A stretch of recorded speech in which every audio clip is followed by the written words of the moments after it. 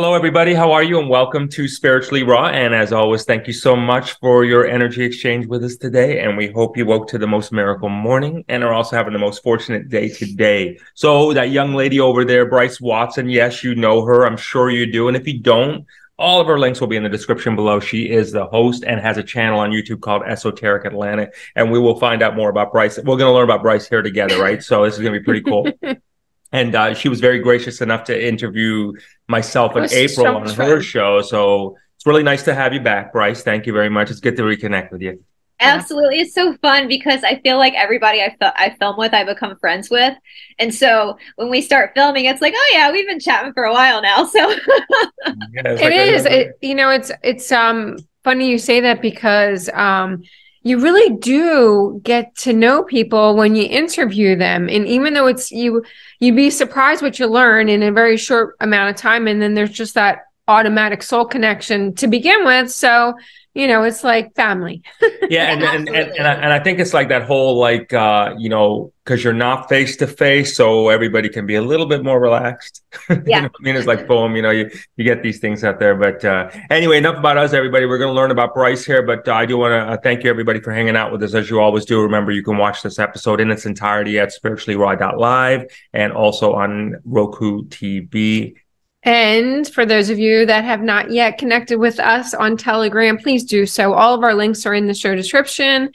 And from wherever you're watching the show, from whatever channel, wherever you are, please take one quick second, hit the like, hit the subscribe, and all of us would greatly appreciate it if you would share the show. So, Miss Brice, welcome to the show. It is so great to have you on today. And, Your YouTube is so interesting, the name Esoteric Atlanta. How did that all begin? What brought all that on? Well, it's honestly, it's so funny how spirit works, how the universe works. And I'm a pretty weird kid.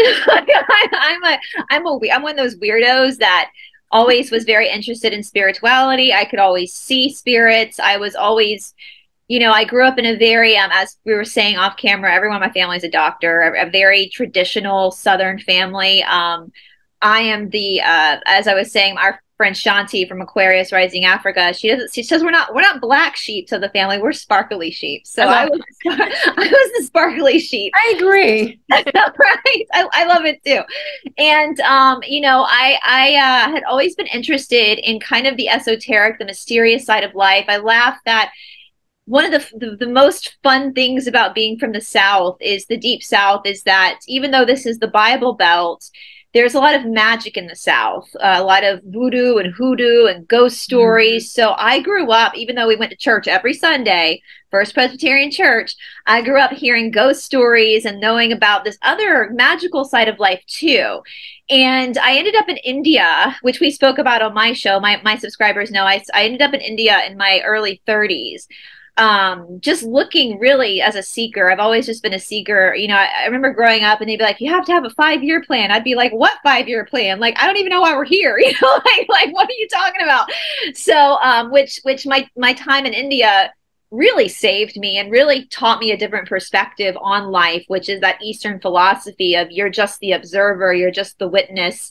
The body is the Shakti of the soul. It's all temporary. And so you kind of lean into that suffering in order to kind of come out the other side a little bit more liberated. And I ended up going to a yoga school, a shala in India called KPJY, which is one of the top yoga shalas in India. How long was your stay in India? Many years, back and forth for many years. It's like an actual yoga university. Wow. Except for when you go, you don't know. Like I always tell people, don't go with the plan of being unauthorized teacher because that's not how it works. You guys know, you've been in India. They have their own rules with how they live life and everything. Everything. So you go just to be a student. You go just to soak in. And so that's what I was doing. Of course, I wasn't married, don't have children. So I had the flex, although a lot of people do go and bring their kids with them. That happens too. And I ended up being authorized to teach and ended up being the only female in the state of Georgia authorized to teach this style of yoga. And right before lockdown happened, I had gone and opened up my own program in the suburbs. So I was driving from the city center to the suburbs. We practiced early in the morning. So I would leave at like 3:30, 4 in the morning for Brahma Muhurta, and I would be done with my day at like 9 a.m. And my program was growing.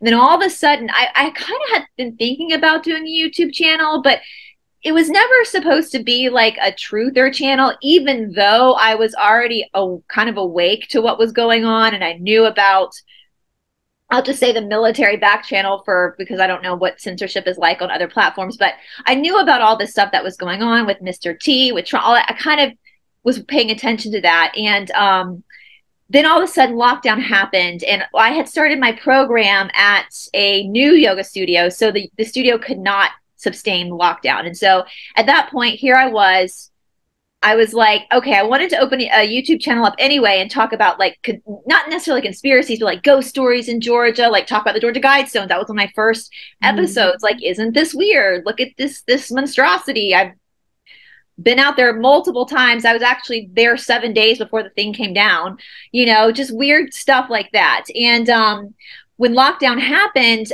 I could have just sat around and had this like, woe is me moment. Like, here I am. I just became the only female authorized in the state of Georgia, and now my program's gone. But no, I just shifted everything and started working the YouTube.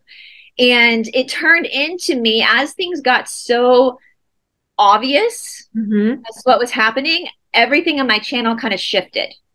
And so I held on to the research I was doing with all these crazy stories, like the black-eyed kids, because then I started realizing, where do these legends come from?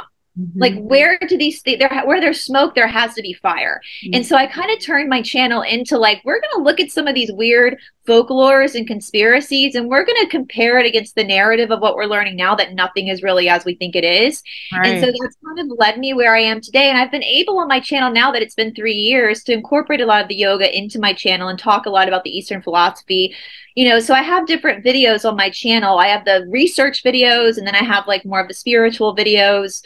I started going through all the missing books of the Bible, which, hello, like, whoa, that was a huge wake-up call to actually see what their real story is compared to what they sold us, they peddled us in church, And so yeah, it's you just never know what the universe has in store for you. So whenever there's a plot twist in your life, it doesn't mean it's bad. It just means that there's a shift coming.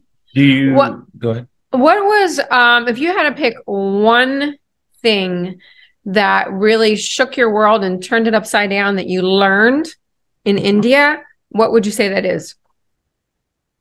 I think the biggest thing that really got to me over the period of time I was there, the theory that caused me huge ego deaths and caused a lot of suffering before I was liberated, was the idea of Prakriti and Purusha, meaning that you have the body, the physical body, which is Prakriti, which is nature, the Shakti, and Purusha, which is like the soul, the eternal soul. And that Patanjali says in his sutras that man's suffering comes from the fact that man confuses who he really is with his temporary experience in this life. And that rocked my world because, as Brice, my name is my mother's maiden name. That's big in the South. I come from the Brice family. They're all freaking doctors. The University of South Carolina, the football stadium is the Williams-Brice Stadium. So there's a lot of like what we call ego, false sense of self. And yes, that's something you should be proud of that. If that's your family, be proud of the work they've done, but it's not really who you are. And so then when you start to learn that, you go, well, okay, well then who am I really? What is my soul really? If Brice, who is a 40-year-old white girl from Georgia, is just a temporary experience and not real, then what is real? And in Sri Swami Satchidananda's commentary, he says the minute you really start to understand that, you can actually enjoy life. You don't take life so seriously. That is very true. When you look at it from the context that you just described, that if Brice, a 40-year-old white lady, if female, is just having this experience, then, what is real? And you're, comparatively speaking there. So then all of what we have gone through over the last couple of years, right? How do you now, if you take a look at it from how do you perceive it all? You know what I mean? I know there's judgment on a lot of it, like, oh yeah, we've been hoodwinked, or no, this is the real deal. Or this. How do you, as Brice, look at it all? Do you look at it in a sense of, you know, let's let this shit play out? You know what I mean? It is what it is. Or is there something to anything? Or is it just part of existence? Like, how are you perceiving it? That's a really good question. And I don't actually know the answer to, is there a purpose? I mean, I don't think, you know, why, like you said on my show, like, really, why are we here? None of us really know. There's kind of multifaceted answer to that. So so in the practice of yoga, like the Ashtanga practice, the traditional yoga practice is a very intense practice. It's like leg behind the head, very hard on your body. And so I'm just kind of using this as an example. So what the practice does is it takes the thing that isn't really real and exhausts it. Right. And to the point where you have to really face triggers come up. Your body is really just this GPS system of things you have to learn, right? And so if we look at the overall experience of the macro of collectively what's happening on our timeline, there's a reason why we're all here right now. And Law of One says that it's your soul decided to come down to refine itself. So we see all that we call it friction. Friction is necessary. So all this stuff we're experiencing in the greater world can also be looked at in the yoga practice, the sweat, the friction, that's the suffering, the pain, because that emotion, that real raw emotion is what triggers vulnerability and truth, if that makes sense. And so in a lot of ways, what we're seeing with like the controllers and everything, even though it's awful and terrible, it's really an opportunity for us as individuals to look inside of ourselves. I hope I had Sean Stone on my show once, and he's really into Eastern philosophy too. And he made a really good point. By everything in the macro is just a reflection of our micro, right? And so if we don't heal ourselves, if we don't work on our own at what the Yoga Sutras would call our attachment. So anytime there's a wound, jealousy, abandonment, betrayal, all that kind of stuff, it's an attachment to a false sense of self. And as long as we are attached to a false sense of self, then we are not aligned with Ishvara, which would be like God, whatever you want to call Ishvara is the word they use in the Yoga Sutras. God, basically, we're misaligned. And so like I struggle heavily with anxiety. And so I've used myself as the example, like my anxiety, whenever I have anxiety rear its ugly head, that's a way for me, instead of holding on to that and identifying as that anxiety, I learn to be the witness of it and go, as Ram Dass would say, interesting. Okay. All right. Interesting.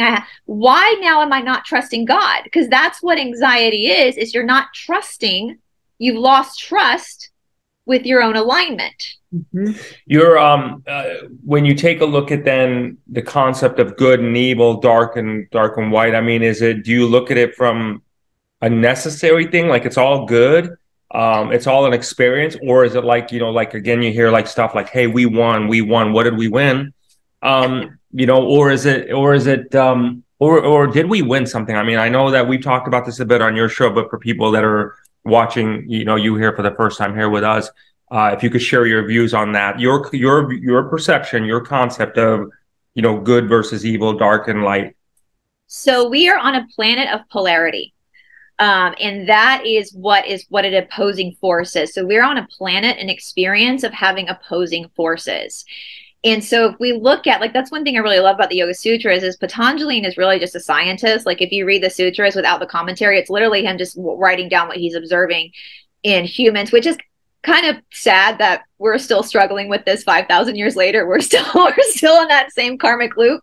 But so in that respect, we need the opposing force to create the friction, to create the change that's if you are in a situation in your life where everything is just happening perfectly every single day, there's no struggle, you have no suffering, nothing bad has ever happened to you, you would never evolve and change. So with the experience of polarity, we gain humility.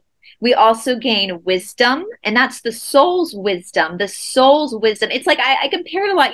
There are people I've known in my life who have just been through hell and back. Like they've gone through just so much crap. And those people I know are the most grounded, most compassionate, non-judgmental people. And that is the beauty. Everybody on the earth right now. And if you look at the law of one and compare it as well with the Yoga Sutras, the law of one very clearly states that earth is the hardest third density planet to live on. Yeah. That like we take the darkness to a whole different level. But because we're on a planet of polarity, because there is this much darkness, there also has to be that much light. So we're also in one of the most beautiful planets. And so the souls on earth, it's like your soul is in the Harvard of soul schools by being on earth, because holy crap, the crap that other planets are like, I always laugh. It's like if the aliens float by Earth, they like lock their doors because we're the neighborhood. They gotta lock their doors. We're in the hood. We're in the hood. We're in the hood. I love it. Oh my gosh, that is so funny. So I want to, for people watching, like, give yourself grace. At the end of the day, my algebra teacher in high school used to say this, and I still remember it. Nobody gets out of this world alive. None of us are going to get out of this world alive, whether we're living to 80 or 400 or we're all, this too shall pass. And so the fact that you're here right now means that your soul can handle it and you signed up for it. I want to ask you a question about that. What is your viewpoint on, because you hear, obviously all the stuff with the children, you heard about tragic, moved everybody, touched everyone's heart. But there's one side of the table that will say they didn't deserve that. And then there's the other side that is like, well, did they come into this realm knowing that experience was going to occur? I think both statements are true. Both things get to be true.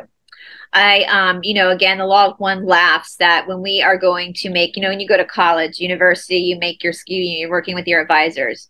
Same thing when we're souls. And as souls, from what they say, when we're looking at our lives, especially on a planet like Earth, we see it as so fast. Like, this is such a fast experience that we try to cram in so many experiences, opportunities, that sometimes our advisors have to be like, you know what? We got to pull some things off this list. It's too much.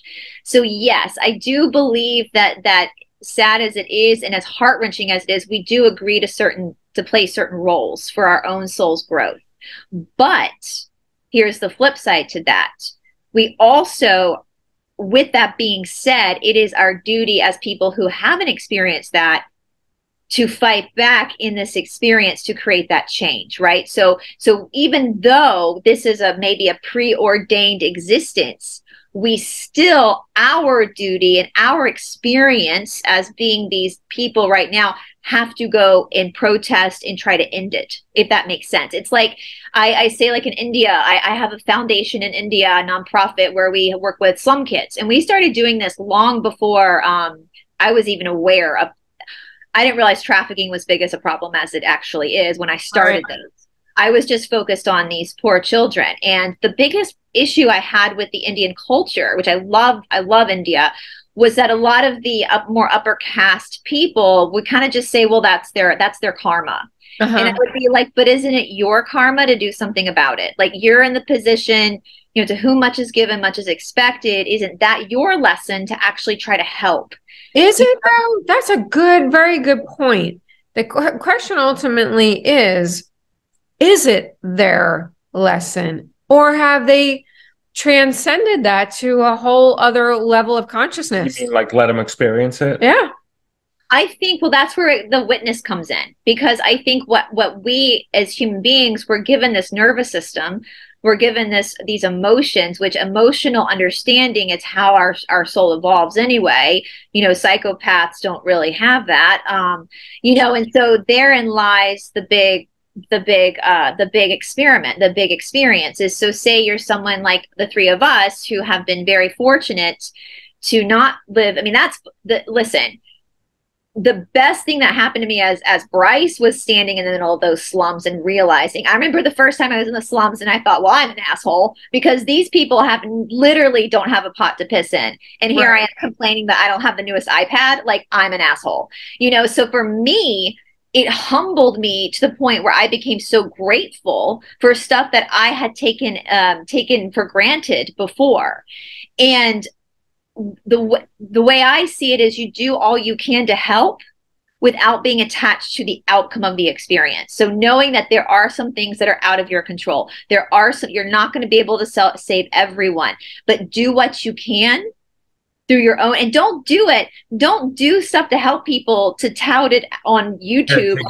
You know, it has to genuinely be from the bottom of your heart that you feel it, and that's that connection, right? So another theory is that we all as souls, this is talked about in the Emerald Tablets too, that we as souls are one collective soul that is connected to God, and that we decided in our infinite wisdom, in order to grow even deeper in our knowledge, we had to experience separateness, right? So we had to shatter ourselves and become different people in different bodies to know separateness, because we are actually whole. And what's the biggest teacher of separateness? Then you look at things like poverty and wealth.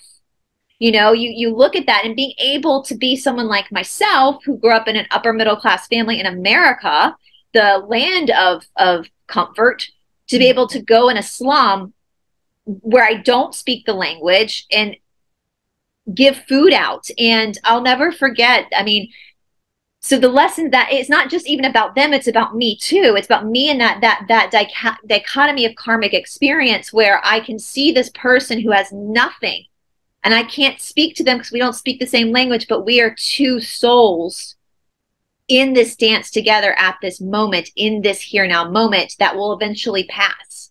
And I'll never forget, so the Indian government is supposed to bring like rice, because rice is a staple, and some other supplies to like the slums once a month or something. And they rarely do it. And some of the, it's, government across the world. I don't want to call India out. It's across the world government. Hey, you know what? Let me get your views on this from the concept of reincarnation, if you would, or having to do stuff again, like maybe we're trying to learn a lesson here. What do you think to the people out there that, again, I want to kind of get back to that light and dark thing, that are saying, hey, we won, or I just defeated the dark, or whatever like that? What is their risk to them that you know of right now if they continually denounce that other essence of God?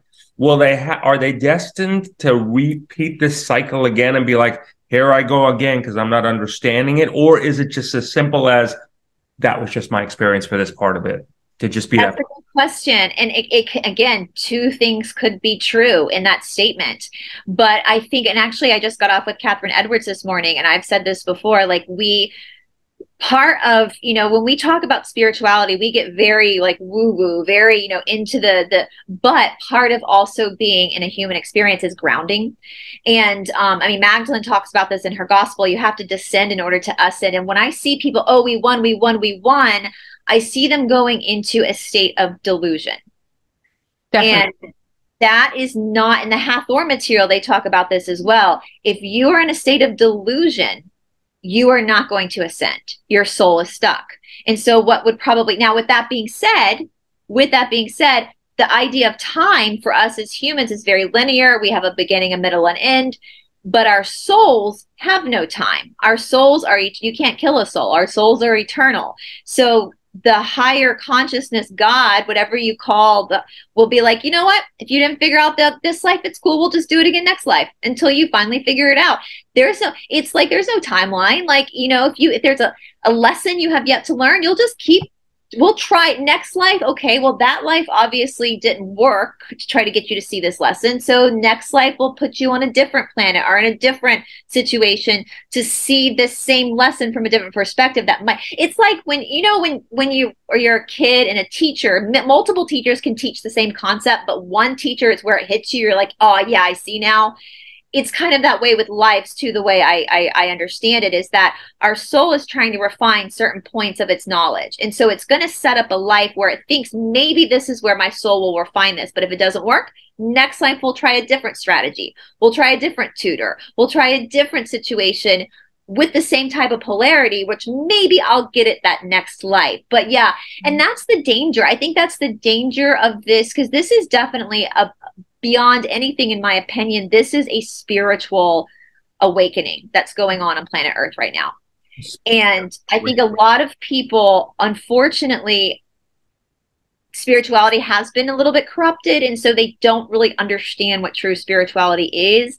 And so they want to live up here in the delusional aspects instead of actually coming down and being very practical and very grounded.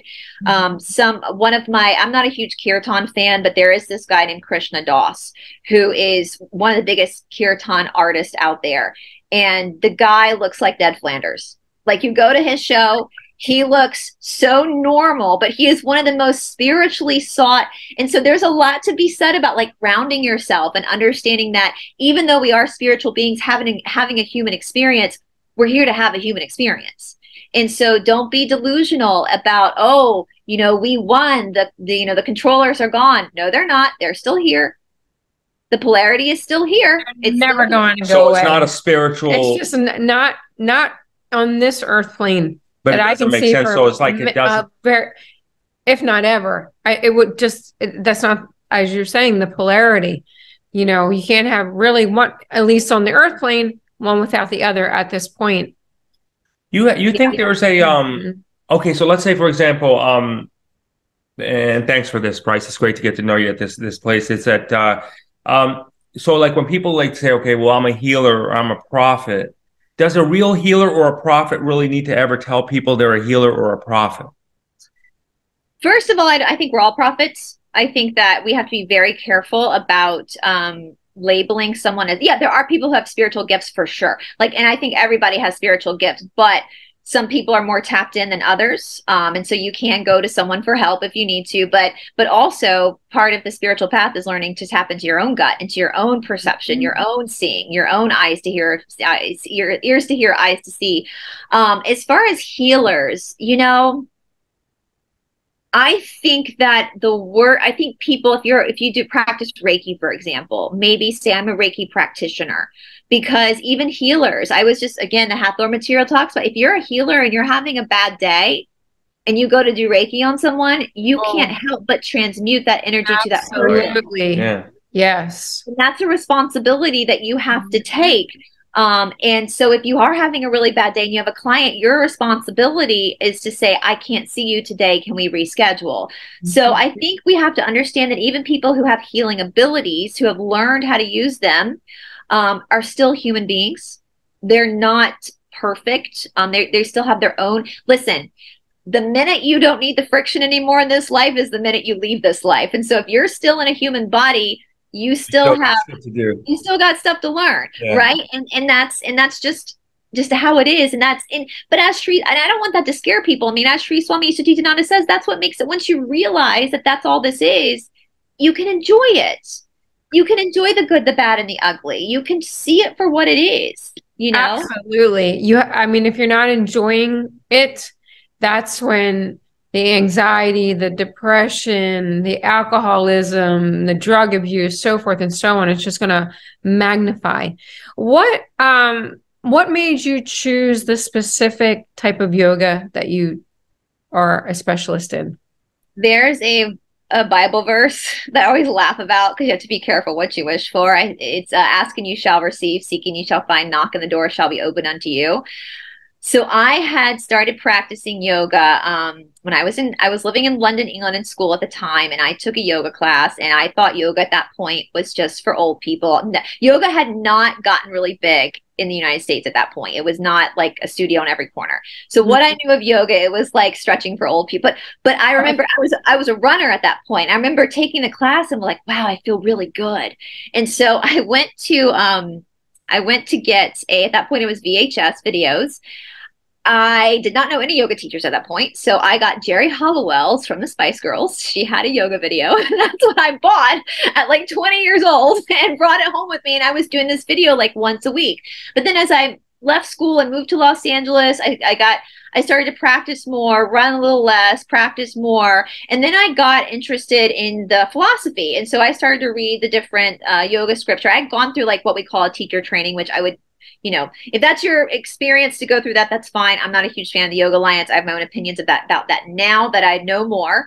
I'd gone through this like teacher training where it was like more vinyasa flow, which is not traditional yoga. And I started teaching some, and I was, again, studying more of the philosophy. I studied literature in school. I love to read and research. And I just kept thinking, okay, well, what we're teaching isn't matching the philosophy. Like, this shit's not adding up. What they're saying in the ancient scriptures is not what's being taught in these vinyasa flow. It's actually in direct opposition. And so I got really frustrated. And I remember saying, I'm just going to quit because there's no integrity in this. Well, at that point is when I met my first Ashtanga teacher. I met him at another studio. He kind of walked in and I was expressing my frustration. He was like, just come and take this class. And so I did. And then I was like, oh, okay, yeah, that's actually yoga. And that matches the scriptures. And so I started traveling back and forth to Philadelphia, where my original Ashtanga teacher, David Garrigues, was located. And so I traveled back and forth and I learned so much from him. He was he had studied in India. This is what qualified me to go to India. As I said, Ashtanga yoga, like it is at a very extreme, it's like Cirque du Soleil, on its steroids. It's crazy. And there's not a whole lot of, there's no yoga voice, there's no music playing. It's taught in a Mysore style where you're practicing on your own, the different series, and the teacher works with people individually. And I would watch David teach people and I would observe the way he would teach. And I learned just so much from him about how to appreciate the friction, because he would have these like young girls who were obviously like cheerleaders or gymnasts, and they would come into the Mysore room and they could easily do a handstand. They could easily put their leg behind their head. And he acted like he was bored by this.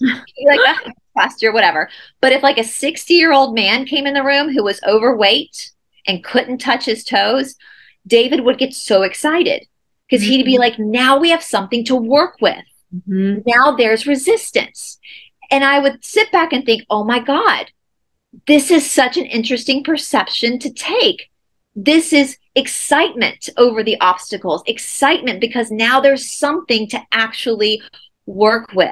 And that changed my whole perception. And he used to say, those who are lucky, their karma comes up early. It comes up in primary series. And now I understand it, because if it comes up early, if you're struggling in primary series, amazing. That's how open you are to actually receiving the challenge. And so then I started going back and forth to India. And that's when I got authorized. And now I am strictly, I had to actually sign a contract with my school in India that I would never teach the only traditional yogas out there are Ashtanga, Iyengar, and Sivananda yoga. The rest are all considered contemporary. And so I had to sign a contract saying that I would never be involved in any form of contemporary yoga, because it's very, I have to realize too, guys, that yoga comes from, Hinduism is a very old, one of the oldest religions in the world. And it's one of the most beautiful religions, actually. And yoga is a subsection of that. Now, you can practice yoga. Absolutely. It can be, yoga transcends all religion. You can incorporate the yoga practice into any faith that you are, or not have a faith at all. But for India, that's part of their culture and their heritage. And so it's very important to them that their teachers keep that respect for the practice. And so that's why I try to hold that veneration for them and their culture. That's beautiful. Do you have the Buddha behind you? Is that the beautiful Buddha? Do you think that is that the way of life? Do you think that's probably closest to getting it on living the way we should live in here? Buddhism is an offshoot of Hinduism. And it's so a lot of the big principles of Hinduism are also found in Buddhism, which is the same idea of your soul just experiencing a human experience at this moment. And this is Siddhartha. So this is the Indian Buddha, which there's also a Chinese Buddha. And so actually I was just talking about this with Shanti yesterday. Siddhartha, that's a great, you can read the book of Siddhartha, where he was a prince who goes out and tries to experience the exact opposite and go into complete poverty, where he realizes that there has to be a balance, which is literally, you know, it's, we know that, you know, I love psychology as well. And you know that, like, because that's what yoga is, really. It's a study of your mind, you know? And in psychology, they say that black and white thinking is a sign of a mental disorder. So people who take extreme views on things, it's a sign of, and what is a mental disorder? It's an imbalance in something that's, and that's the beautiful thing about the Eastern philosophy too. It's like, you're not doomed. If you have like something wrong, we all have things wrong with us. It's just your body's way of saying, hey, maybe let's check out your throat chakra or your root chakra. Let's see where there's a wound there that needs healing. And so any type of like disease, sickness, mental, that's something for you to kind of, as a practitioner, be like, oh, interesting. This is something I need to look at as far as my own weaknesses. And so, so yeah, with the Buddhist faith, with the and this is all, if you're a Christian too, this can also be applied to the Christian faith as well. This is a lot, especially if you read the missing books of the Bible. Yeshua, that they called Jesus, Yeshua and Magdalene taught the same thing. In Magdalene's gospel, she goes through what we call in yoga the kleshas, which are the obstacles of humanity, which are like the real big things that the ego has to go through. And that's all coming from yoga. In some of the missing books of the Bible, Yeshua is teaching his disciples yoga because he studied in India. So did Magdalene. And so a lot of these, what we call different religions, are all coming from the same central idea. Well, it's really one of the oldest philosophies. So there's got to be something to be said for that.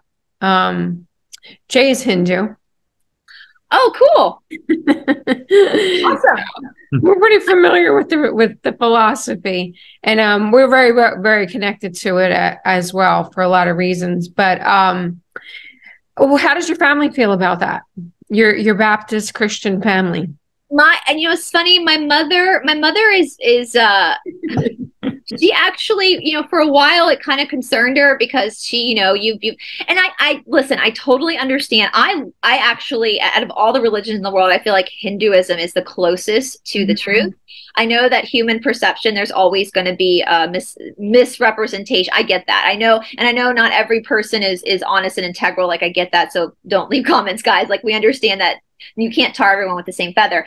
But as far as the general philosophy, now a lot of the Hindu demons are very elaborate in the way they look. And so I can understand, from a person who's been sheltered in a Christian environment, they can see that as something that it's not evil, dark. Yes. Right.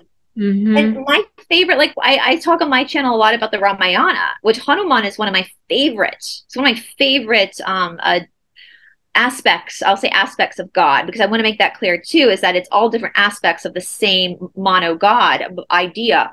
And the Ramayana, you know, Sita, who's Ram's wife, gets kidnapped by Ravana, who's this 10-headed demon who can't be slain. And so Ram hires Hanuman, who's this militant monkey god, to help him find Sita. And Hanuman himself, who's the son of the wind, the breath, he kind of goes through amnesia where he forgets that he has these abilities, but he then remembers. And he goes to Sri Lanka, where he finds Sita captive in the forest. And so, but he knows that if he takes Sita back, if he just kidnaps her back and brings it to Ram, that this cycle is going to continue. And so he knows that he has to actually defeat Ravana in order to bring Sita truly back to Ram. And you can read the Ramayana for yourself, guys, but he does end up defeating Ravana and he brings Sita back to Ram. Well, this story is all about you. You know, Sita is your soul. Ram is God. Ravana is your ego, and Hanuman is your courage. And through the breath, through the wind, Vishnu, the breath, that holy sacred breath of pranayama, of prana, that breathe God, in the Bible says God breathed life into man and man stood up. You gather that courage and you're able to bring your soul back into alignment with God. And that's why we're all here, is to find that alignment back with God. And so that to me is one of my favorite stories. Besides, also the Bhagavad Gita was very life-changing as well. And so all of these Hindu stories are very personal and very profound. They are. So as far as getting connected to God, so there's this whole movement, we're more aware of it now, of plant medicine. Your views on that, as far as, is it just the way we're at, and I know there's different stages and ages. So do you think that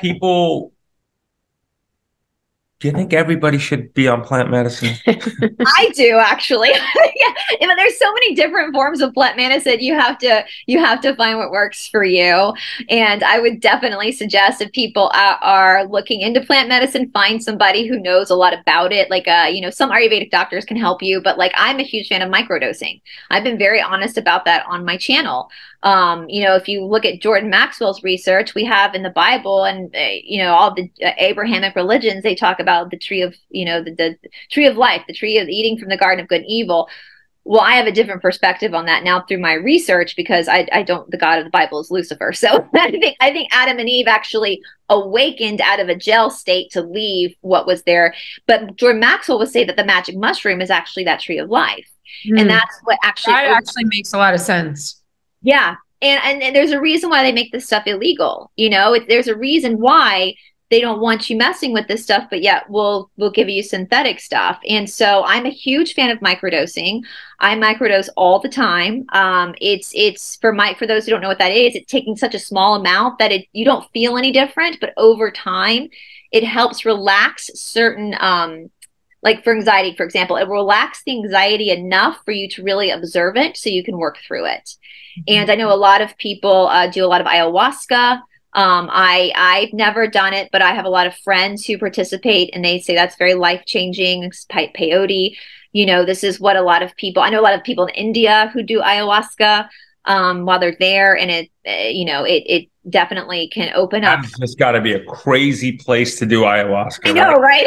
I'd be afraid to do it. I would totally be afraid to do that. Yeah, that would be a little much. Like, oh man, talk about all the. I mean, that's the fun thing about India is like India is so colorful and it's so loud. India is ayahuasca as is. So I know, right? It really is, isn't it? Yeah. Holy shit, you're right about that. Yeah, that's wild. That's but wild. the thing about India too, and I think I said this before, like when you lean into it's an organized chaos. When you actually lean into it and just accept it, it works. And after my first trip to India, when I came back, I was there for 4 months. When I came back, I had more of a culture shock coming back to America than I did going to India. Yeah, it does. I think just in general, like, I mean, every at least child or soon to be adult should probably visit some kind of country like that just before they really start life. You know what I mean? I think it would be a great experience. You know what I mean? Because they can, if they're here, in their 20s or whatever. I mean, I think it'd be probably a pretty good thing. Yeah. Oh, absolutely. Balance, you know what I mean? Well, the Indian people, at least the Indian people that I've become really good friends with, are so loving. They bring you into your home. They feed you. They're so excited about you. I mean, I have really good friends that I've made in India that aren't even affiliated with the school that I've just made.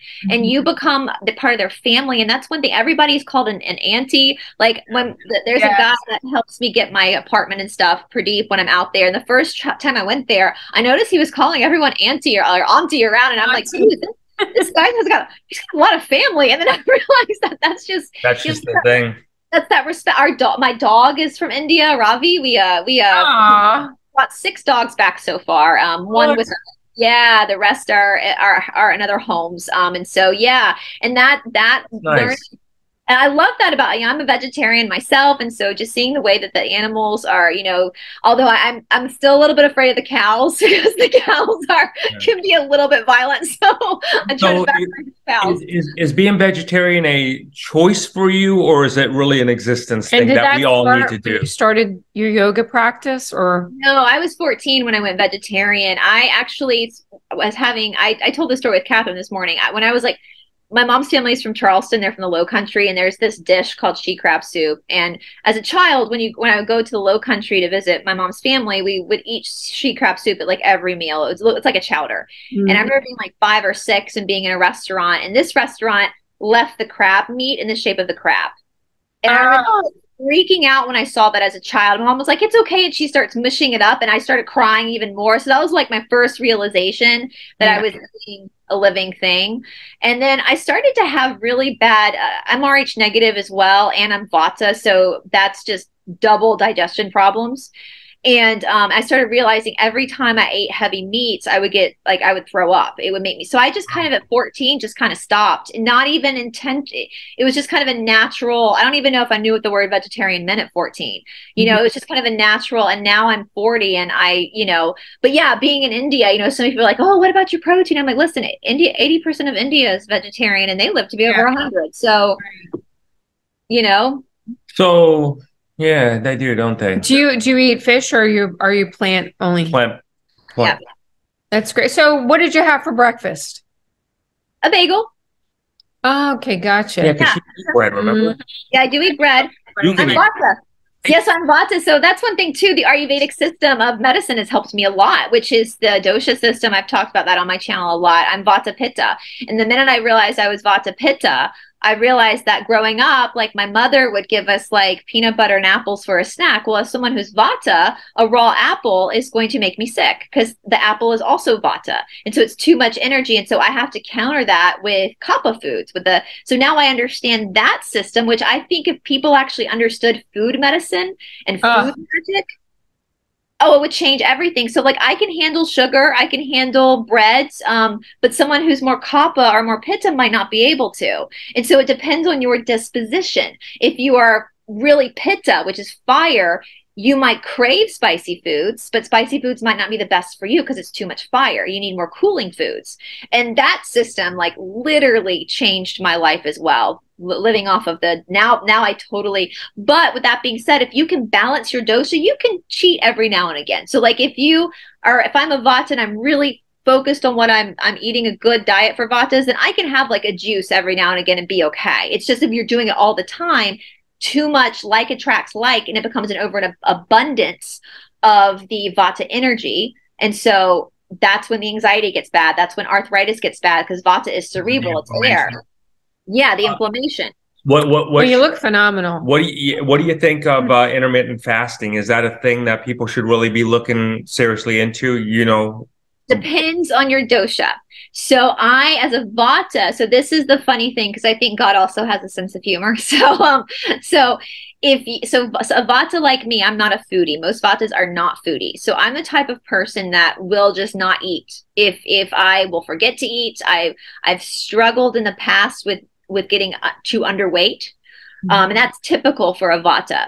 But with Vatas as well, Vatas, typically it's a sign from your body that you're hungry. As a Vata, first thing that happens is you start to space out. By the time your stomach growls, you've gone too far. Now, Kappas, on the other hand, can go very long time without food. So for me, I do believe in intermittent fasting in the sense that it gives your digestive system a break. And so for me, what I do as a Vata is I stop eating between 4 and 5 in the afternoon. And then I'll go to bed, and then I don't eat again until like after I've practiced in the morning. So I give my digestive system like 12 to 14 hours. Because you go to bed early and you go to bed early because you wake up very early. Yeah. So that's what works for me as a Vata with getting the best of both worlds. I set my alarm to snack during the day, and then I stop at a specific time. So when I go to bed, my system, because you do want your digestive system to work. Definitely at night. Yeah. Right. Or you wake up and your eyes are swollen and you don't feel good. You're sluggish. You're tired. What the hell? What did I do? Yeah, think about it, guys. The blood in your system, like when your digestive system is working, all the blood goes to the digestive system and doesn't go to the other organs. So like your skin's an organ. So if your digestive is clear, the blood's going to be clear to go and work through your other organs as well. Wow. Yeah. So we see a little blue bottle behind you. Tell us how you're incorporating the Asea into your lifestyle. I love this. I feel like it fits in perfectly with with my lifestyle specifically because, you know, in the yoga world or in the Eastern philosophy, spiritual world, every frictional thing that happens, health or otherwise, is you have to be the person to spark that change. But the Asea is something that's really helping. I have to tell you guys, on Tuesday, we went high. I took the day off Tuesday. I got up that morning and I did a full 60-minute bar class, which is with weights and stuff. Then we went on a 3.5, 4 mile hike. Fine. Then I came home. We got home late and I decided to clean the bathroom. Good for you. And I literally got in bed that night and I was like, is that the Asea? I was like, it does. It gives you the sustained energy. Yeah, for me, that's great. Like, that is excellent. We run, and I noticed, like, you know, the running is just boom. I mean, you're like, wow. Yeah, faster, longer, stronger, further. I'm not winded. I mean, it's like a, you know, it's like a new version of you starts to pop out. So right. It's subtle too. Like it was a very subtle. And so I can't wait. I vlogged this week and I'm going to be putting it up this weekend of my experience of everything. And I was telling Danielle that usually by 5, 6 o'clock in the afternoon, I'm exhausted after, I mean, you guys know, running a YouTube channel or radio program, it's like full-time research, booking stuff, editing. Yes. So getting up at 3:34, practicing, and working all day, by 5, 6 o'clock in the evening, I'm usually pretty shattered. Yeah, right. But after like 3 days, we were sitting in the bed watching TV and I looked at my boyfriend. I was like, am I going to have to take a Benadryl? Like, I was like, I'm tired, like, you know. And that's what's great is because I do think part of the, going back to the polarity, I do think what the darkness has done has put us in a place where our human existence has been shortened and aging does come on a lot quicker than it should. And so what this has done is it's going to prolong one of my uncles who passed away a few years back, he called it QTR, quality time remaining. You know, when after people retire, it's like all of a sudden, like, what's my quality time? He would go on all these trips, but in hiking trips and biking trips while he still could, you know, and so I think that's what this product is doing. It's enhancing your vitality. And this is something too, you know, I've been saying on my channel a lot that so many people, I feel it makes me sad. So many people, it's like they're waiting to experience happiness when the opportunity comes or when the white hats win. And that's not spirituality. Spirituality is finding peace even within the darkness. And I think that this product is going to help people learn how to be alive. We're so focused on death and prolonging death that we forget to be alive. That's so true. I think a lot of that, what you're just saying, comes from the delusional aspect. And it's really throwing people's lives into a whirlwind because the carrot is being dangled and dangled and dangled, and they keep thinking, well, you know, I'll just sit back and I'll wait for the RV, or I'll wait for this great flash, or I'll wait for this or wait for that, and it's stunting their own growth. It's preventing them from really healing themselves and being the best version of themselves. Are they victims in that scenario, Brice, or are they willing participants? I think they're willing participants. I think we, you know, I think we're so used to being spoon-fed. And that's the lesson, right? That might be why their soul decided to come here, is to find, and I keep telling people, like, no one's coming to save you. No one's coming to save you. But that is the best news in the whole entire world, because if you allow someone to save you, then they have control over you.